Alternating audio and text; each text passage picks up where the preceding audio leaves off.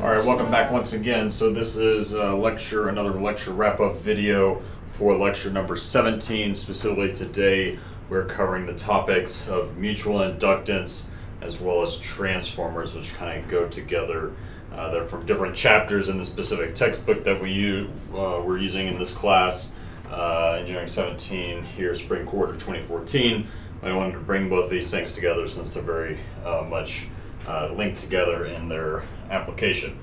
So first of all, starting with mutual inductance right here. So again, we start out with this basic circuit, and we already have previously talked about inductors and resistors in a given circuit, but now due to this fact that an inductor has the ability to kind of build up some stored energy in its magnetic field, if we actually bring this then in close proximity to another inductor, we can actually start to couple the two fields that each of those given inductors are experiencing, and we'll get some of this mutual inductance effect that goes on.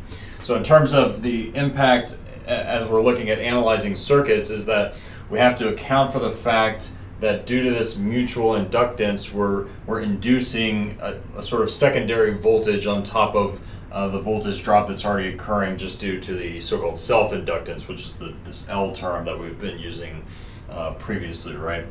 So in thinking about doing some mesh current equations, which I've written out here, we first we have to orient ourselves in regards to the polarity of the mutual inductance term, and that's why we have these so-called the dot convention on a given pair of mutual inductors, which are tied together by this mutual inductance term M, okay? And again, so we've been through the convention here in terms of how we define the polarity using the dots. And so if we define some given currents, so on this side of the loop I have a current I1, on this side of the loop I have current I2 as defined. So if I look about what's the mutual induced voltage on this coil here, due to what's happening on this side, I look at this current and I say, okay, well, this current's coming into the dotted side of this given coil. So therefore, on this side of the circuit, my mutually induced voltage here will be positive at that corresponding dotted side of this coil. Similarly, I look on this side here and I see that my current here is coming into my non-dotted side of this particular coil. Therefore, the positive terminal for the mutually induced voltage in this case is going to be also on the non-dotted side, because again, that is correlating to what's happening with the current I2 there. Okay, so again, so as we write out these mesh current equations here, if I were to go around this loop here, of course I have a minus VG because I'm going a voltage rise from minus to plus in this case. I got my I times R, which is my voltage drop across my resistor. And then now I have these two terms, the self-inductance, the voltage drop due to my self-inductance, which again we just typically define as a drop in whichever direction the current is traveling. So that would be again L times I1 over I1 dI1 dt. And then this mutually induced voltage, which is going to be that term M times dI2 dt. Because again, this is going to be impacted by the current that's traveling in this branch of the circuit here, okay? And then similarly, we can write a given mesh current equation for this side, which again is counting for not only the self-inductance term, but the mutually induced voltage as well. Okay, so we then moved on to kind of talk a little bit more about this M term, the mutual inductance term specifically, and we were able to get to a point of defining what that is with respect to the given self-inductances of two given inductors. So we found that they had this relationship that related to the square root of L1 times L2 and incorporated this coupling coefficient K. And so K here can be between 0 and 1, and that basically gives some indication as to how closely linked the two magnetic fields are of these given inductors. Okay, so of course if this was 0, that means they're widely spread apart and there's no interaction between these two coils, whereas if this was 1, that would be sort of perfect or ideal mutual inductance between those two coils. Okay, finally talking about here, we're talking about energy, and we went through the process of looking at what's the change on the energy being absorbed by the circuit due to this mutual mutual inductance.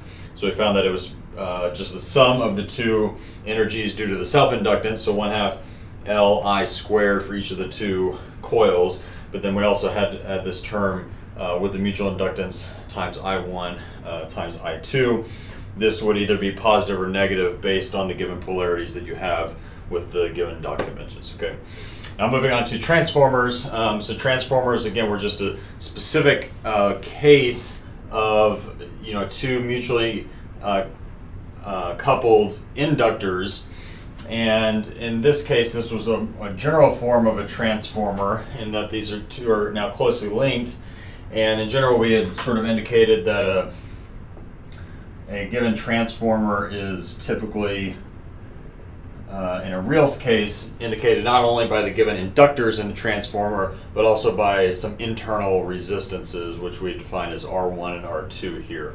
So now here we are moving into the frequency domain, because again, this is coming from chapter 9 in your textbook, so we were already talking about sinusoidal sources at this point.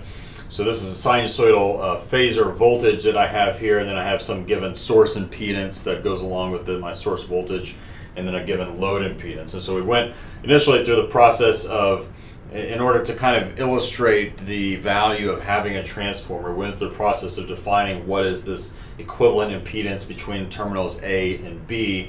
So just seeing everything that's happening on this side of the circuit. And you see, as you would expect, we have R1 plus j omega L1, so that's just the impedances of my resistor on the left side here of the transformer, which would be the primary side, as well as the self-inductance term from the primary coil here. Again, the primary coil is the one that's connected to the source. But then you see this term over here now is basically a lumping together of the various mutual inductances that is occurring, as well as the actual impedance of this side of the circuit. Now, if you look specifically to see this load impedance, it actually shows up now in the denominator of this particular term.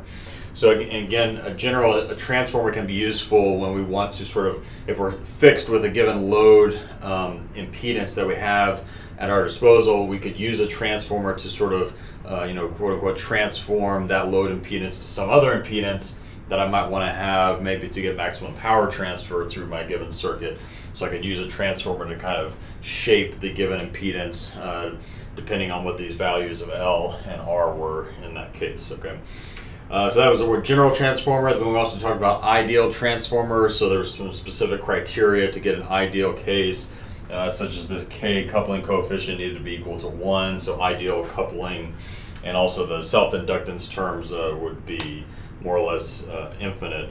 And the way we illustrate that in a given circuit diagram is by placing two bars between the two coils. This indicates an ideal transformer, and then we'd worked out some kind of key relationships here that would be useful in evaluating an ideal transformer that relates the voltage, again, this phasor voltage quantities across a given coil on either side here.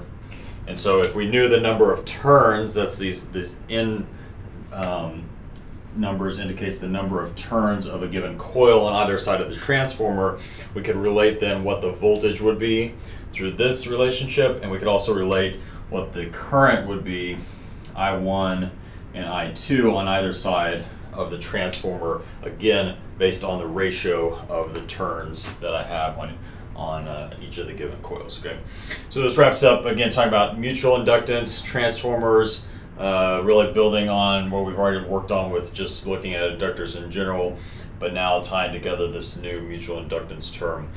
This again was lecture 17, and that about does it for this video. So as always, stay classy.